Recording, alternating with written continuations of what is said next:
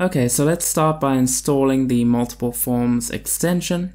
We can do that by hovering over GravityKit here and clicking on products and licenses. So this takes us to a screen here where we can manage all of our licenses and install, update, and deactivate GravityKit products. So we can just click on the Not Installed tab here, and we'll just scroll down to multiple forms and click Install Now. Okay, so that's been installed, and when it's finished installing, the plugin or the extension will automatically activate. So we're done. Okay, great. So the extension has been installed and activated. So now we can create a view using data from 2 or more forms in Gravity Forms. So let's hover over Views, click New View, and I'll give it a name and choose a data source. I'll go ahead and choose the client details form,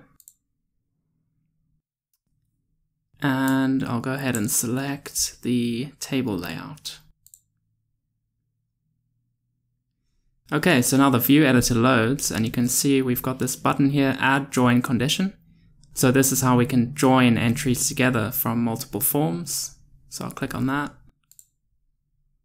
And there are 2 fields here, so we need to select a field to join on and then a form to join with.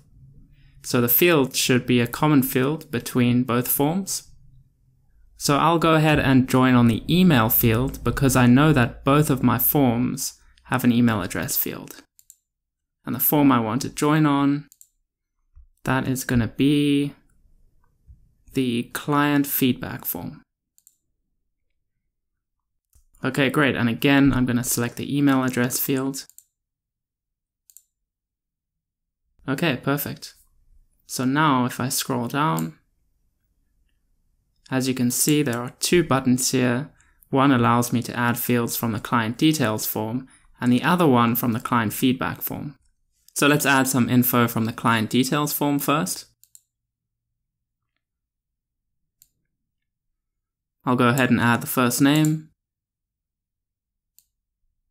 and the email address. And then from the client feedback form, I'll go ahead and add the feedback field.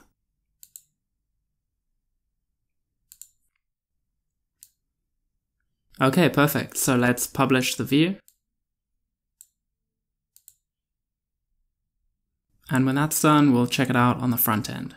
Alright, so here we go. As you can see, we've got the first name and email address field coming from our client details form, and that's joined together with the client feedback form, and we're displaying the feedback column here.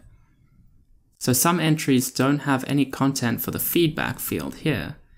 But it's still displaying those entries, and we just have a blank field here. So if you wanted to only display entries that had content from both forms, there's a way you can do that. So if you just head back to your view and scroll down to the settings. So here is an option, strict entry match. If we enable that, and then we'll come back up and update the view and refresh. And there we go. So now we're only displaying entries that have content from form number 1 and content from form number 2.